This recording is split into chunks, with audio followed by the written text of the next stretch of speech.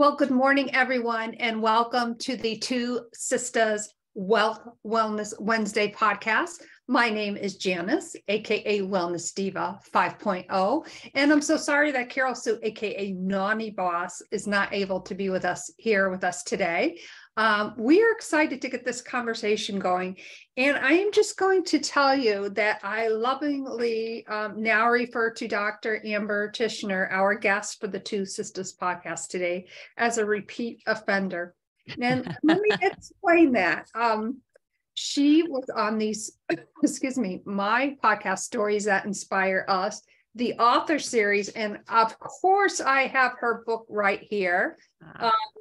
Behind Frenemy Lines, Rising Above Female Rivalry to Be Unstoppable Together. Welcome to the Two Sisters podcast, Dr. Amber. Thank you so much. It's a pleasure to speak with you again, Janice. Well, thank you so much. And of course, we're going to obviously be chatting about your book as well. But you are the founder of 2B Coaching and Consulting. In actuality, probably one of the thought leaders on the topic of women's rivalry. And I think, Dr. Amber, when we hear women's rivalry, that can be in so many different aspects of our lives, whether it's personal, whether it's business. And there's really a process as females that we go through when we are faced with something like that. You are so right. And initially, when I started doing my research on this topic, I had focused, on female rivalry just in the working environment. But as I dove into it, I realized that unfortunately for many women, it's pretty prevalent every day. It can be in your family. It, of course, can be at work. It can be with your neighbors. It can be at church. I mean, there's really nowhere that this behavior is off limits. And in fact, it's actually fairly rare. I mean, I've been researching this for a chunk of time now. It's rare that I meet a woman who has not been impacted by rivalry. And I use that word as the broader banner of behavior, but in that there are lots of different ugly types of behaviors.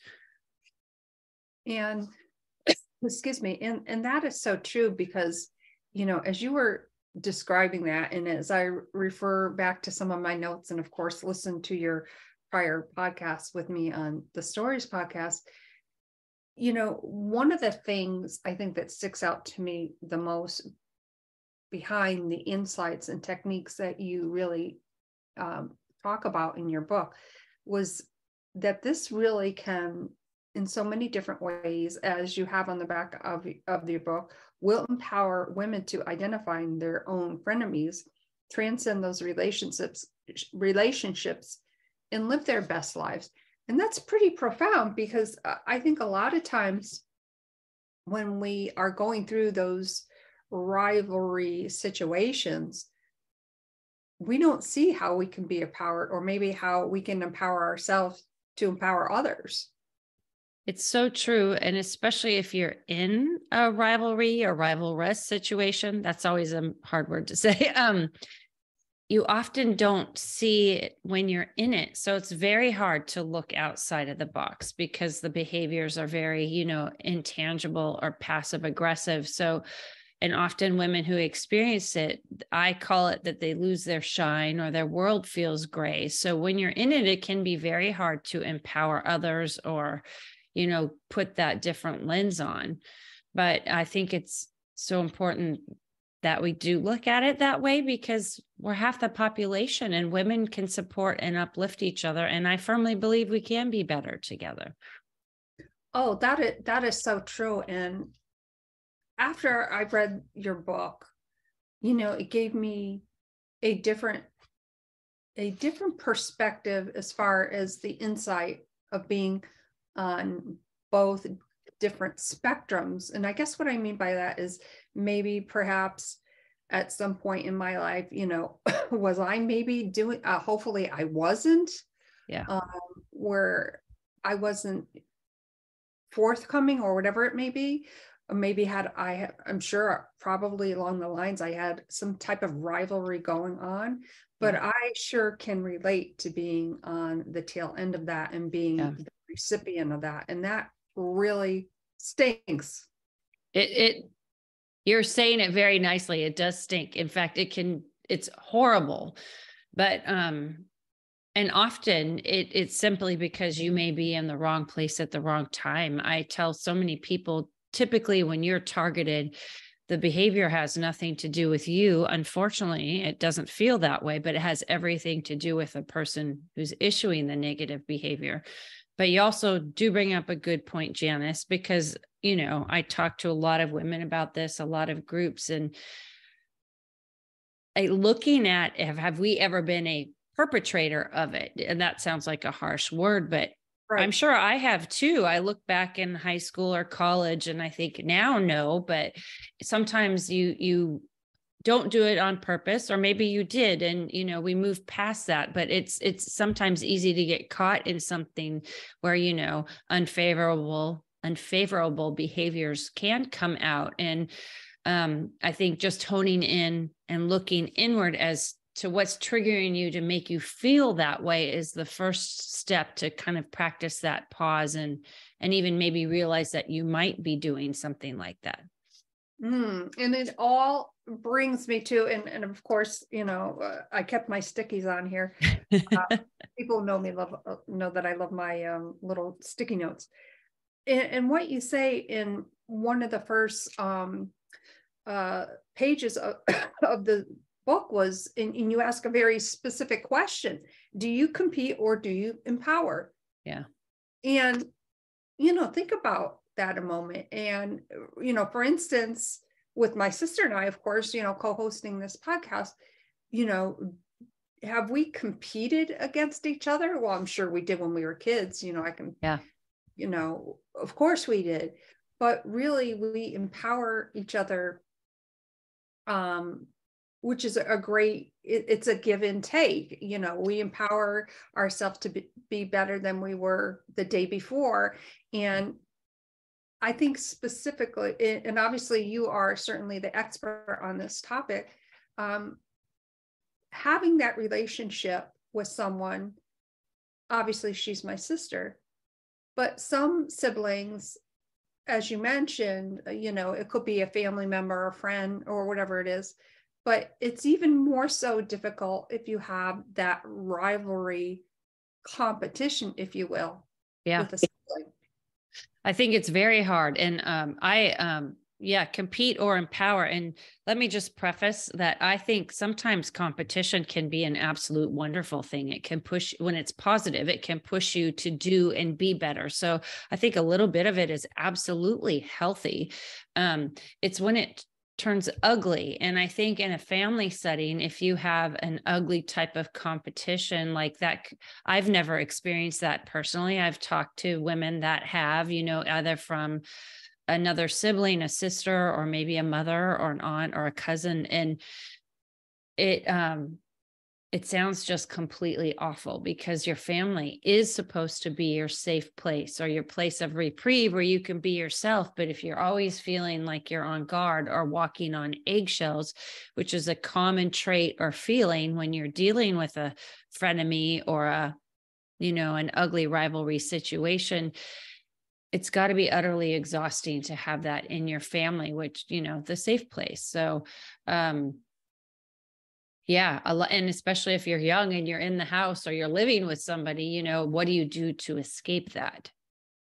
Right. And that's obviously not an easy thing, because we know obviously you can pick your friends, but you can't pick your family, especially. No, not at all. Under the same roof, that can be very difficult. Yeah. And, I was watching, which brings me to another point. I was watching this show the other night, and there was definitely a rivalry going on. And the perpetrator, I'll just say that, was doing these things to obviously fray the relationship with the other person. And I looked at that differently. And obviously I know it was a show, but I looked at that differently, and I thought, wow, I've seen that happen a lot. Yeah.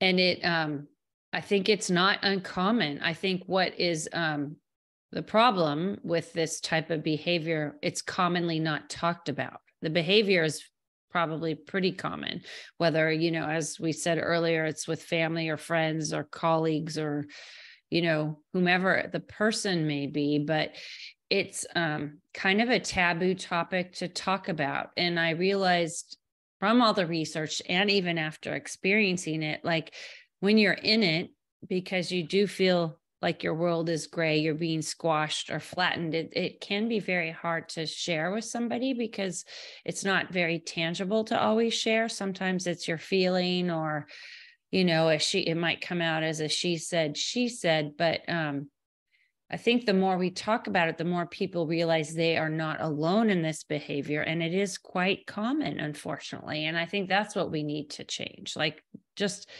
talking about it lets people know it's not accepted or tolerated. Right. Yeah.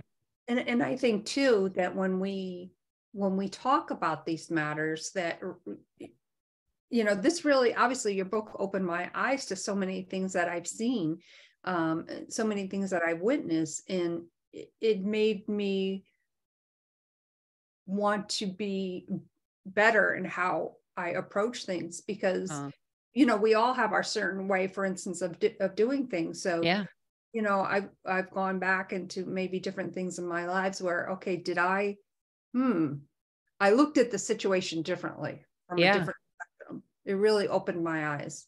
I love hearing that, Janice. Thank you. And I think that's it. It's just, if we can view it differently, maybe we'll react or approach it differently. And going back to what you brought up about the TV show, I think in media, social media, or TV shows or movies, pop culture, we'll say, I think often this type of behavior is shown to be made fun of in some form. It's a comedy or it's entertainment. And I think that's also something we need to change, because you look at like reality TV shows or different things where women are pivoted against each other.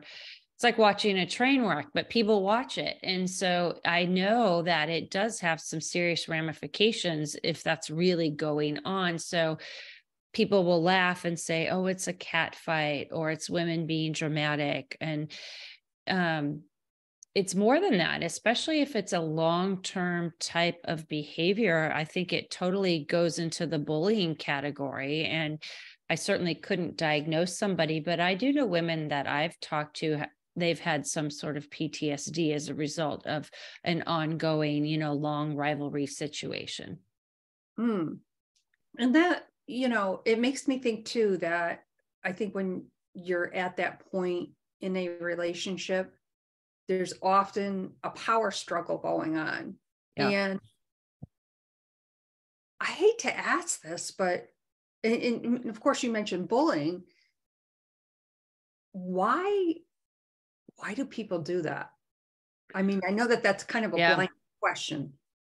No, often there are so many reasons why somebody may act this way towards somebody else. And I think every situation is vastly different. But what I always constantly go back to is you have to be happy in your own skin. So if you are unhappy with yourself, chances are it's going to be hard to be happy with other people. And one of my favorite quotes is, women who love themselves love other women. And you can see that resonate and shine if somebody is truly happy in their own skin. So I think initially, no matter how it comes out or what the actions are, fundamentally, that person is not happy with who they are. Because if you are, how could you treat somebody so poorly?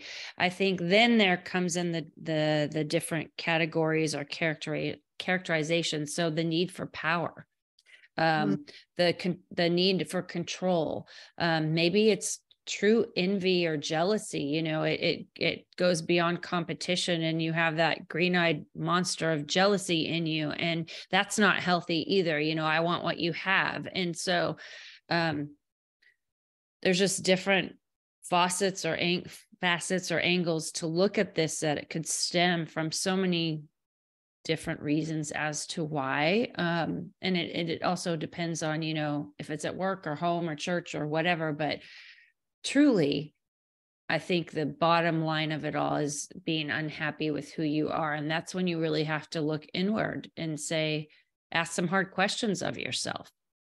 And that is very hard to do.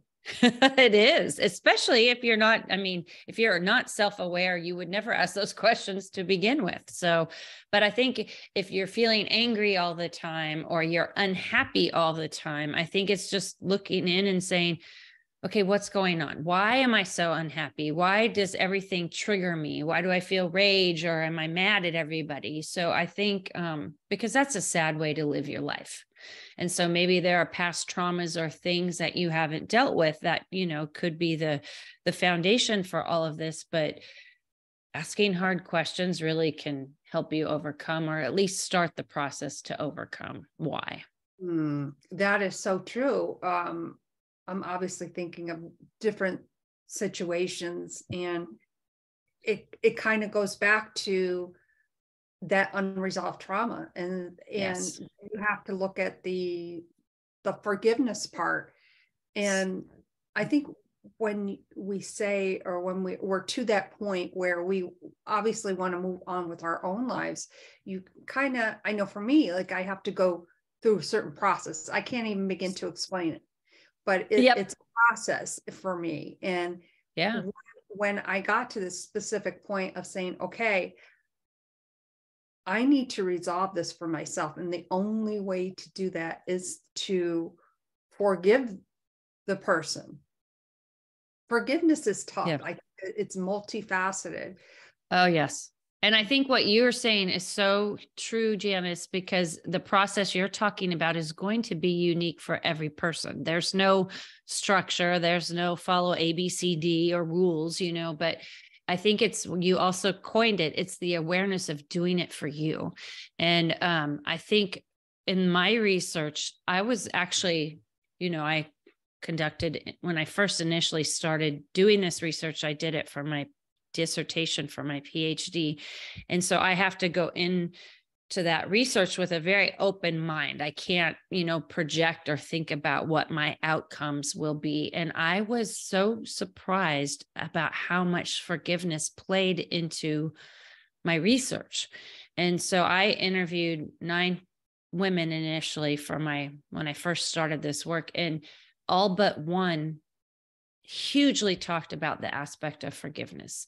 And it wasn't for the other person, it was for them. And it's because they were so impacted by this hurtful behavior that as a result of being a victim of this ugly behavior, they knew moving forward as leaders or in their workplace or whatever they were doing, that they did not want that to happen to other women. And they knew how to flip it, which was exceptional. And the one woman, unfortunately, that never talked about forgiveness, it sucked her dry. It ate her alive, and she was unhappy. She left the environment she was working in, and I don't truly think she ever got over it. And the other women, it was still there, but they had to release it, because I firmly believe if you don't release it in the act of forgiveness or whatever way works for you, that means the other person still has control over you. Oh my gosh, that is so true, and obviously resonates with me on a very personal level. Yeah. And I look back to this specific situation, and I want to say, I don't know, it took me 3 or 4 years, I guess, because that hurt always there. But what I did not realize at the time, as I looked back when I got to that point where I was like, okay, I'm ready to let this go. Yeah. Was in actuality, I had done that to a certain extent, but didn't realize it. And what I mean by that is, when this situation came up, I took hold of it and said, okay, this is what I need to do, and this is who I need to talk to. Yeah. And I did that. And I look back at that, I'm like, that really was a start, but it really took me a while to realize that, I had begun the process, but didn't realize it. Yeah. And it's hindsight. I know going through this type of rivalry, hindsight is the golden ticket, because it's so hard to see it when you're knee deep in something, because I know when I went through it, I didn't have the capacity to reflect or look around me. I felt like I was barely getting by. And so that reflection is huge. And but yeah, being able to let go. And you mentioned 3 or 4 years. It's not a quick fix. There's a lot of hurt involved. You have to, there's so many emotions that come in with it. So yeah, I mean, it can take a long time. Oh, yeah. Yeah. Excuse me. What would you say, perhaps, to somebody listening right now? And by the way, I want to welcome all of our amazing listeners currently on the Wisdom audio app. I see some familiar names, so thank you so much for being here today. What would you say is one thing, or maybe a strategy, maybe it's a tip, that someone could really implement today? In other words, whether it's, taking that time for themselves to really gather their thoughts, because we know for every action, there's a reaction.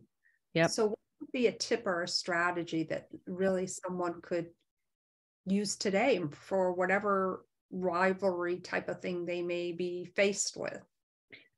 One of my biggest things I always go back to is to practice the pause. And that helps you to gather your thoughts. And so it's so easy to be reactive, which if something ugly is targeted towards you, then that sometimes means you're stooping to their level of behavior. And who wants to do that? Because then it becomes a cycle, of negativity. So practice the pause, gather your thoughts, as you said, and then really, like, it comes down to asking some of these hard questions. Is this worth it to me?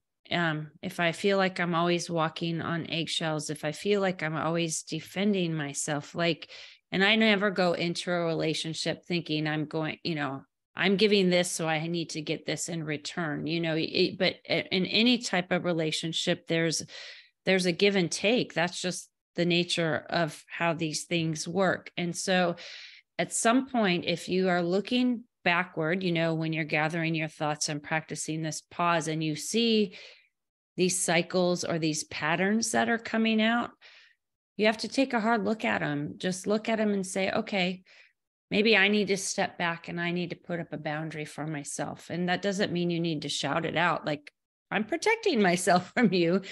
You're just stepping back to assess it. And from then it's amazing when you practice the pause and don't react, the insight that can come from doing so.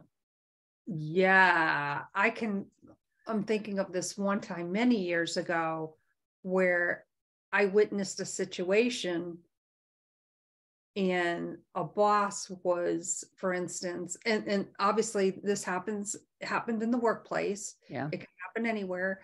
Was yelling and screaming or reaming out this person who had did something wrong, and it was very minor, and I just felt crushed for this person. Yeah.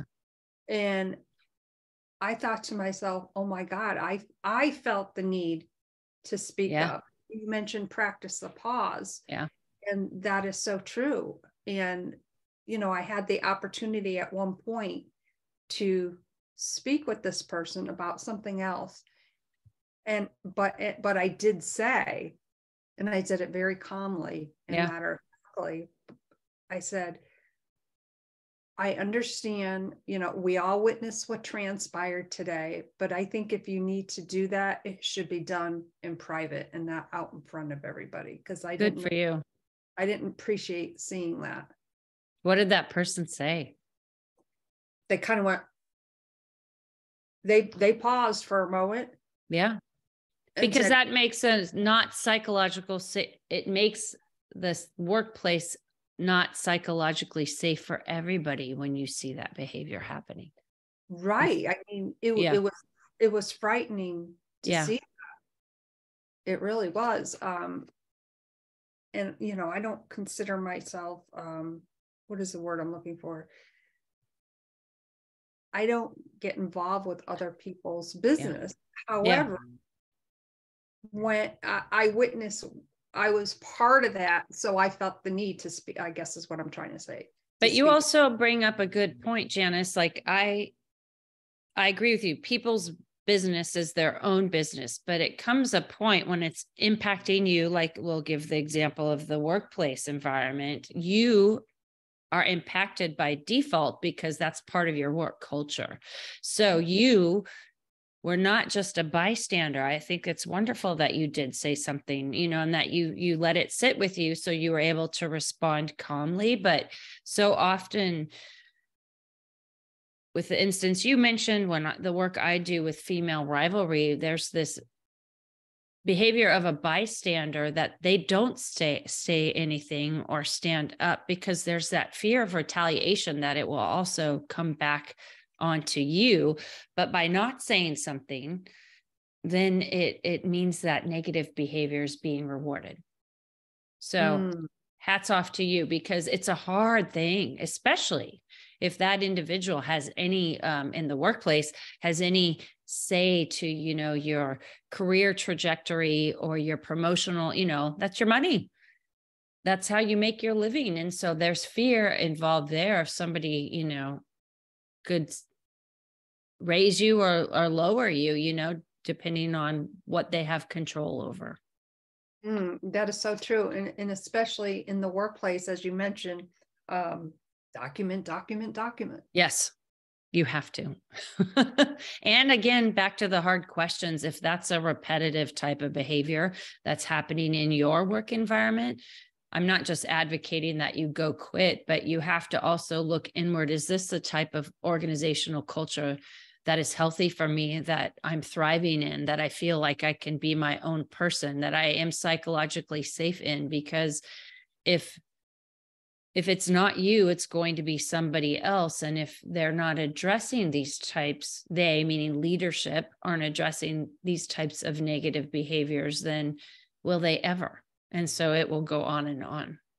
And we know too, not only is there an emotional and psychological aspect, but there's also a whole wellness type of response. Yes. 100%. I experienced it when I felt it at work. Like I would wake up Sunday morning and I would totally have the Sunday blues. Like, oh my gosh, I have only one more day. I have to go to work tomorrow. I've talked to women that have unexplained health issues, totally bad health issues, all brought on by the chronic stress of encountering and dealing with somebody at work that was so negative, and that there's fear involved. And then there's shame involved too, because you're mad at yourself for not speaking up or talking about it. But it doesn't just, and it just doesn't impact you at work. It goes home with you. You can't compartmentalize that behavior and have it stay in one place. So the psychological, the physical, the emotional, it hits on every type of, as you said, wellness and physical level. And the wellness aspect of it, or the physical aspect of it, really, as you mentioned, can take on so many different facets. Stress, as we all know, which is, correct me if I'm wrong, the physiological response, and then other things like, stem from that. And it really can just wreak havoc on your overall wellness. The things that stress can do to you it's amazing. For one, it will impact your sleep. I just wrapped up a course in psychological safety and how stress impacts your brain. And it's fascinating because these triggers, your body can begin to shut down. Like if you are emotionally stressed out and due to triggers or, not feeling psychologically safe, which then impacts your physical well-being, you don't sleep well, you're not calming yourself. Like there are so many, you're right. It's endless what it can impact, unfortunately. And so having awareness of what is causing you stress, or, what potentially could trigger you is key to maybe walk away or, try to avoid situations. But, if you're stuck in this at work, that's easier said than done. And the trigger response, and I know that we've obviously chatted about this earlier, but I'm thinking of a trigger response. It kind of goes back to, for every action, there's a reaction. Yeah. And maybe the trigger response is something as simple as, for instance, all the alerts that we get on our cell phones. If we are stressed from that, and I recognize that on one of my trips coming back from Philly. Yeah. The alerts, and I realized, oh my gosh, this is triggering me to be just like, oh, get like all tense and stressed out. And so I turned off all the alerts on my phone. Yes. And that's a simple thing. Or if you're feeling overwhelmed by email, like go in and not do it all at once. But I'm like, gosh, why am I getting all these emails or blah, and it makes me crazy, or texts. And I just started hitting the unsubscribe button. And sometimes people sign you up, whether you ask for it or not, but I'll block people, I'll unsubscribe. It's just little things like that. But yes, that dinging noise when you're I've turned off my noises too from the text, because it can put you into overload a little bit. Yes, it certainly does. Wow. Oh my gosh, this has been such an amazing conversation. Do you have time? Perhaps maybe we can invite one of our listeners up to ask you a question or contribute. Absolutely. I'm here. So I would love that. Wonderful. Oh, excuse me. Okay, Wisdom. We have time for one guest to come up on stage if you'd like to contribute to the conversation, or perhaps you have a direct question for Dr. Amber Tichenor. We would love for you to come up on stage. So let's have someone come up. And as we are potentially waiting for that, I just want to show everybody Dr. Amber's book. And of course, I will make sure a link to purchase her book will be in the show notes. But you're welcome. As we are potentially waiting for someone to come up, how can our listeners and viewers connect with you further? So thank you. I am on the main social media platforms, LinkedIn, Instagram, Facebook, under TOBE Coaching and Consulting. That's TOBE. Just a little caveat here: in the next month or so, everything is going to switch over to Dr. Amber Tichenor. Actually, on social media, it already is. My website will switch over to Dr. Amber Tichenor. And so that's how you can connect with me. And that's TICHENOR. But I welcome, if you're going through anything like this, I welcome any questions, because I think women can feel so alone if this is something they're experiencing. And it's my passion to help women get through it. Oh, that is wonderful. And I'm telling you, everyone, I have read her book. It is amazing. You will learn so much, but the important thing too is you will benefit from the wisdom. And I always love, and I refer back to the different women that you interviewed, and thank them for their participation, because it really like makes you think, oh my gosh, I am not alone in going through. I'm going through. It's so true. And my hat is off to these women, because they became very vulnerable to share their story with me. And for a lot of them, it was the first time that they had ever done so. But I think in that process, it also helped them heal or get on the path to healing. And the path to healing can be such an amazing thing. Yes. Wow. Dr. Amber, I hope that you will definitely consider coming back to the TwoSistas podcast. And of course, the Stories podcast. Yeah. This has been an amazing conversation. And I think, again, we've only just scratched the surface. Thank you so much for being here today. Thank you for having me. You are so welcome. Well, everyone, as you know, in TwoSistas, today is our Wealth Wellness Wednesday. And I'm not going to go into all of the wealth wellness, because you've heard me chat about it before, but why not go out there and create the ripple effect? My name is Janice, aka Wellness Diva 5.0, and Carol Sue, aka Nani Boss. She was not able to be with us today, but we shall see you again real soon. Thank you so much for being here today. Thank you, everyone. Bye for now.